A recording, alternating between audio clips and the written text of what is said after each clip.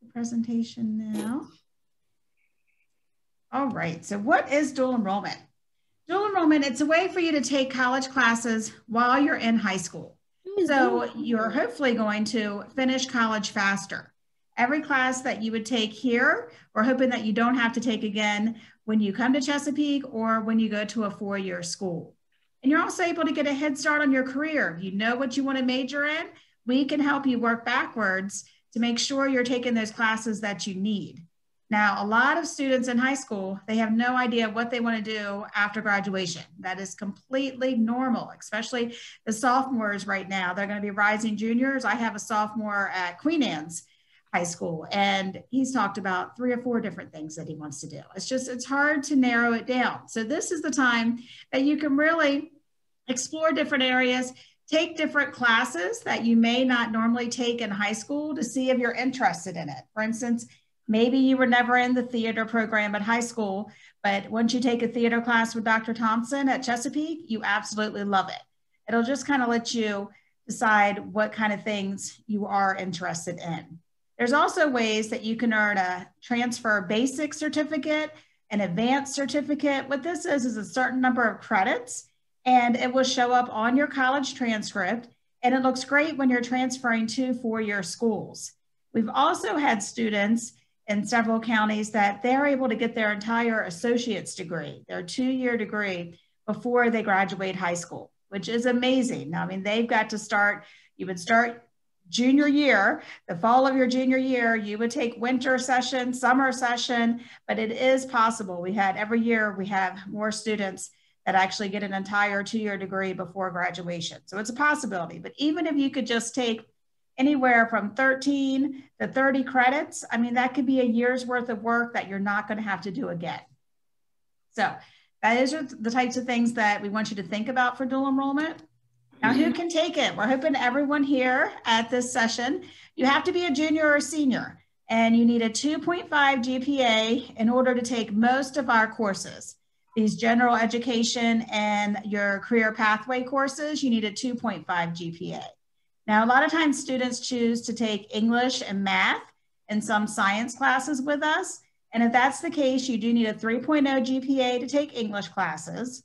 And you need a 3.0 and a grade of C or better to take C or better in Algebra 2 in order to take our college math classes. But that's definitely a great option, especially if you're going to be a senior, because you have some more flexibility in your schedule. So that would be a great thing to think about. And Tammy and I would be able to help you. And we can talk about that a little bit more a few slides into the presentation. So what colleges accept the dual enrollment credits? Like I said, we're hoping you're going to come to Chesapeake before you, after graduation, and you can get your associates and then transfer that entire degree to a 4-year school. But if you're looking to just take some dual enrollment classes and then go directly to a 4-year school, you absolutely can do that. All Maryland state schools will accept our credits, like Towson, Salisbury, College Park, and then many private and out-of-state schools will accept it. You really just want to check with the advisors at each of the schools to make sure you let them know that you're taking dual enrollment, and so that they can guide you in exactly which are the best classes to take. So everything would transfer. What's important to remember is that as soon as you know what you want to major in, the better, because we want all the classes that you're taking at Chesapeake to go towards your major requirements, not just electives. So as soon as you know what you want to major in, let Tammy and myself know, and we can help you work backwards in order to figure out the ideal classes to take. Now, like I said, another great resource, every 4-year school has transfer advisors, and they also have all of their programs listed online with specific classes that you need to take. So even if you're not sure exactly where you want to go, but you know what you want to major in, you can start doing research on those universities now and pull up those programs to see what classes you need. But the good thing about dual enrollment is that we really encourage you to take, they're called general education classes. You need them no matter where you go or what you do. So those are the classes that we focus on during dual enrollment.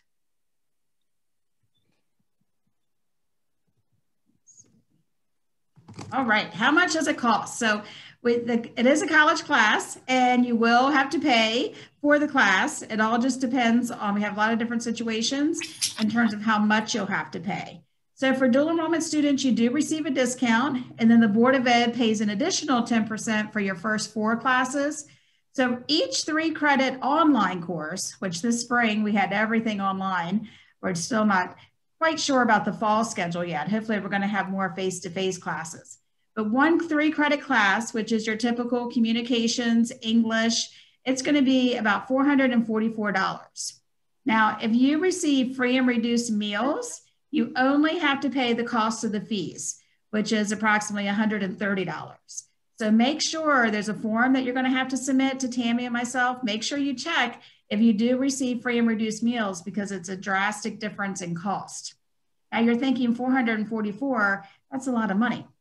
And it is, it all adds up. But if you would take that exact same class, I don't know if my sophomore parents have started doing research on schools yet. Hopefully my junior parents have. It's expensive. We're talking about an English 101 class at Chesapeake. That would be the 444 as a dual enrollment student. If you would take it at a 4-year school like Salisbury, it would be about $1,000 for the exact same class. So every class you can get done now while you're in high school is the best bet. Yeah. Now, how do I pay? So for your fall classes, payment is going to be due July 12th. Now, what's great about Caroline County is that you have the Hope Grant. There is money available for you to take college classes. Now, you do need to have a 2.75 GPA, and that's to make sure that you have that in high school in order to be eligible for the Hope Grant. And it is based on how many people in your family, how much income your family makes, but there's lots of money available. So we really encourage every Caroline County student, if you have the 2.75 GPA, you should really apply for the Hope Grant to see if you're eligible for that money, even if it could cover some of your books. Some students do get the entire class covered. It's just, we never know, but there's the Hope Grant that is not available in any other county. So you're very fortunate. I wish we had it in Queen Anne's County, but we do not. So you're very fortunate to have the Hope Grant in Caroline County. So that's another form that you're going to submit to Tammy and myself when you register for classes.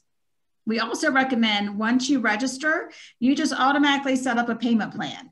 You can do that online. So then you're not putting as much money down, and you don't have as much money to pay in the beginning. So we recommend setting up the payment plan. And then if you find out that you're going to get the grant, then you're able to adjust your payment plan so the grant could take care of that.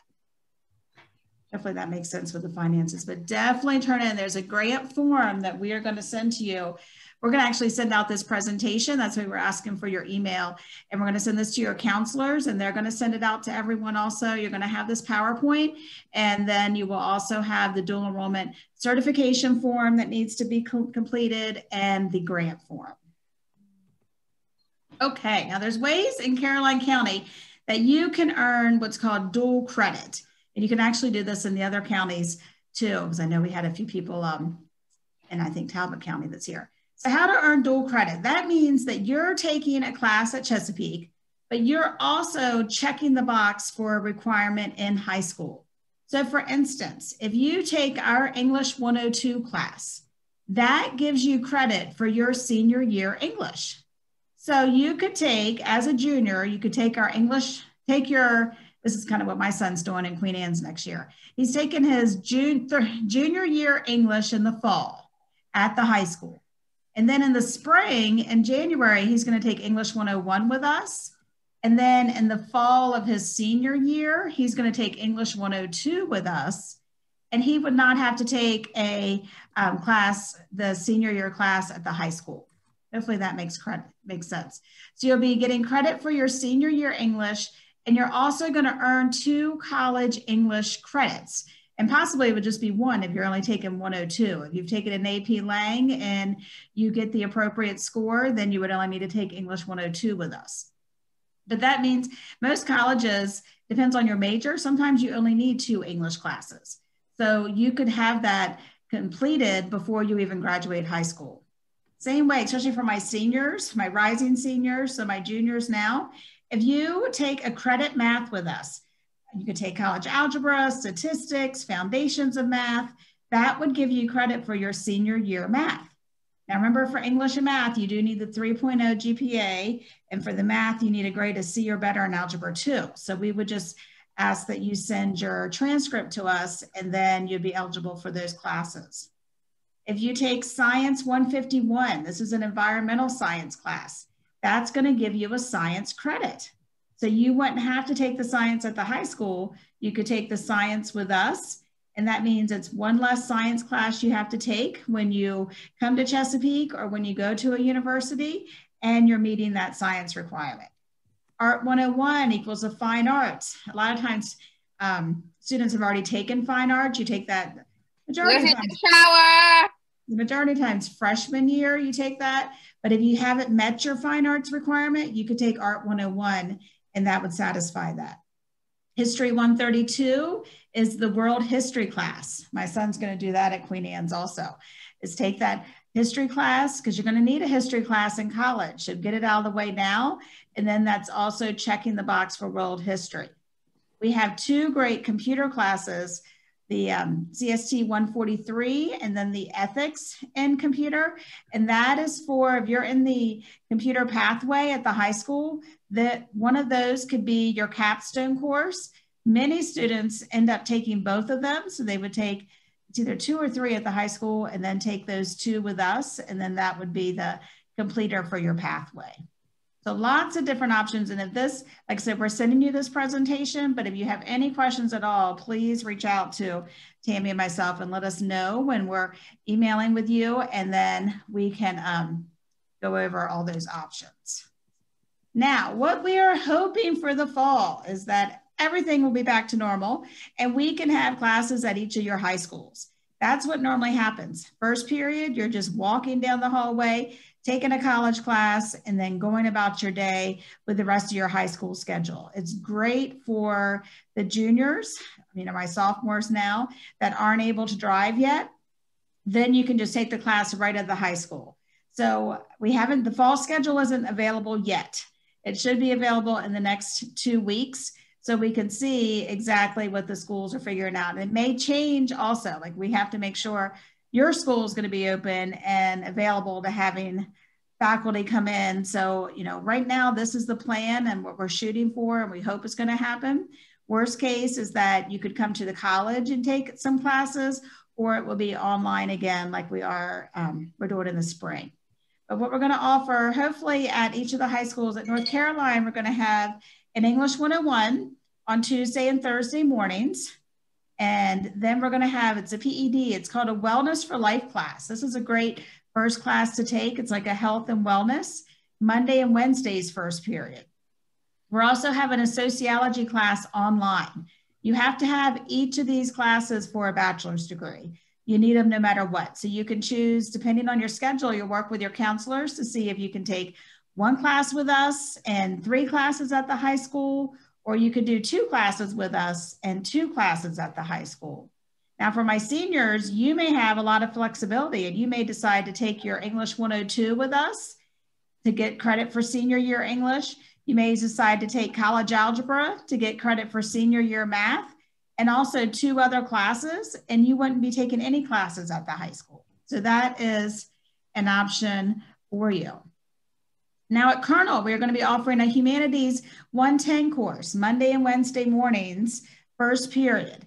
Humanities, it's kind of an art, music, theater appreciation course. It's really interesting, and you learn a little bit about each of those, but you're not going to be painting or drawing or performing music. It's more of a history course, but it counts as a humanities at your university that you're going to attend. And at CCTC, we're going to have welding Monday and Wednesday afternoons, 1:10 to 2:40. And then we're going to have that CST, the computer ethics course, online for those students that are in the computer pathway right now. So that is ideally what the schedule is going to be for the fall.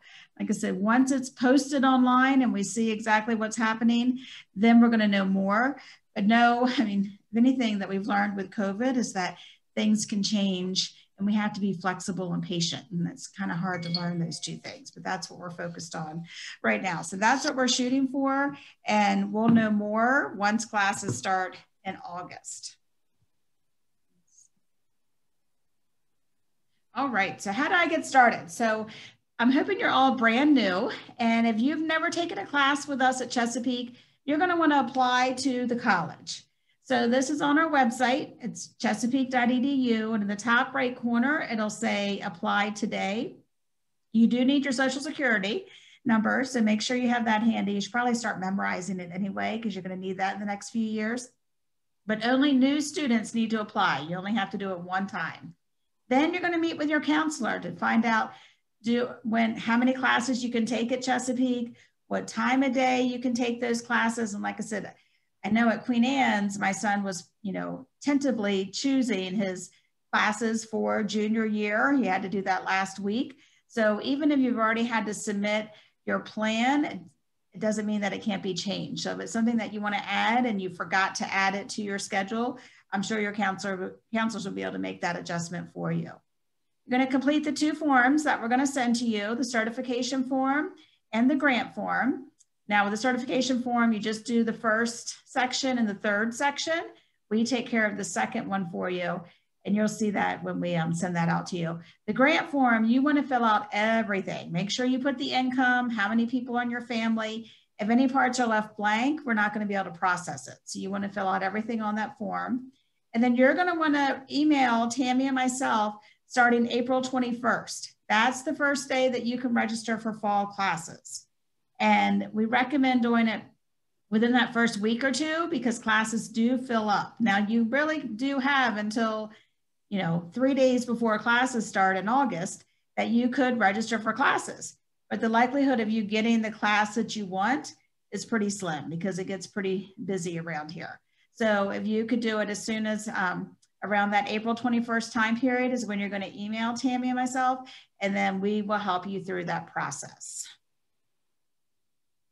All right, hopefully this is all making sense. And unfortunately, after I stop the presentation, then I'll be able to see the chat so you can ask more questions too.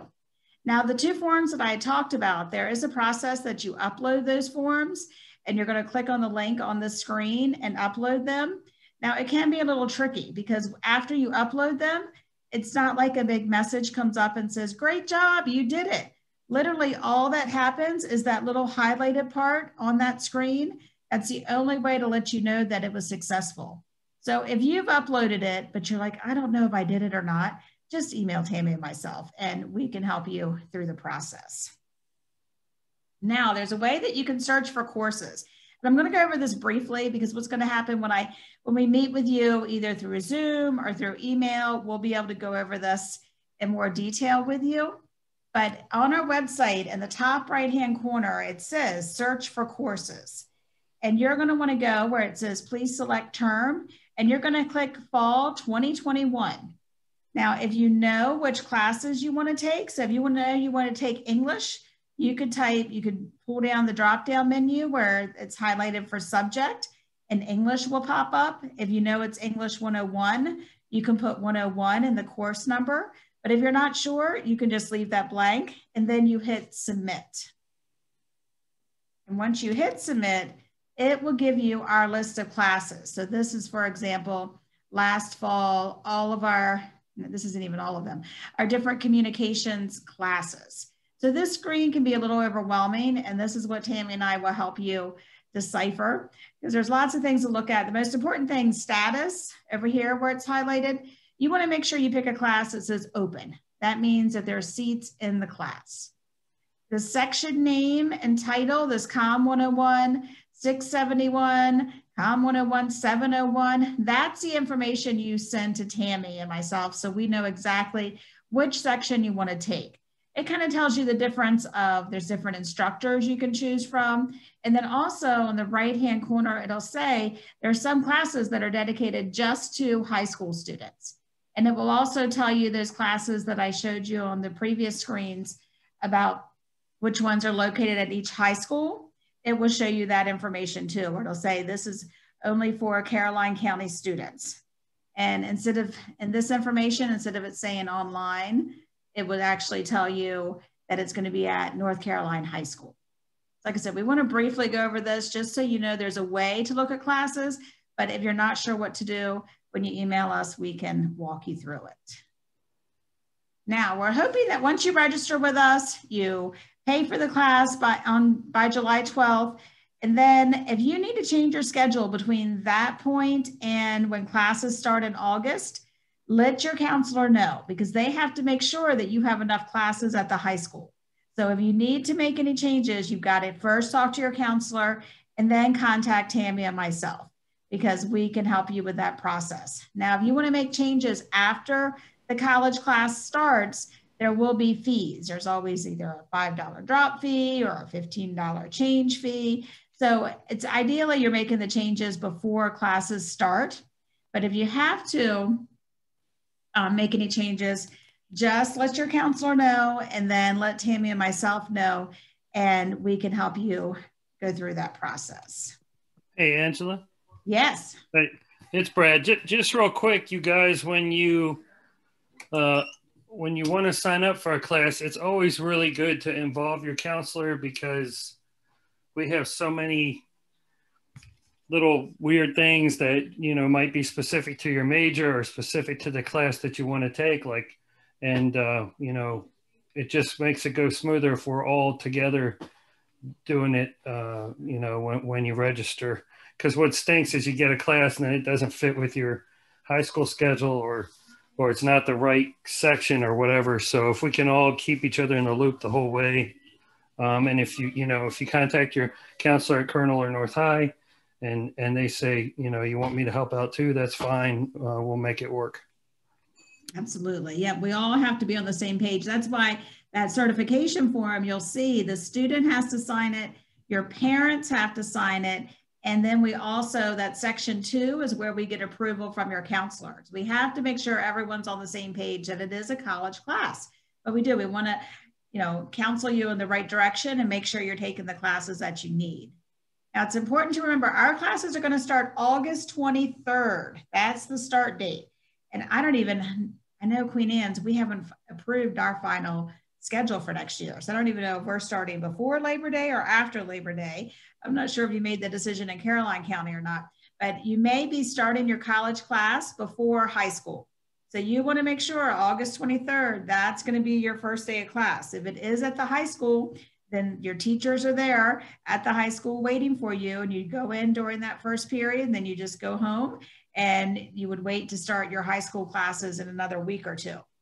So since we start early, our classes are a little shorter than what you're used to at the high school. So our classes will end, they're going to start August 23rd, and they will end the beginning of December. So that means from the beginning of December until the middle of January, when your fall semester ends, or your first semester, when that ends at the high school, you're going to have basically a month where you're only going to take the high school classes. You won't have any college classes to take.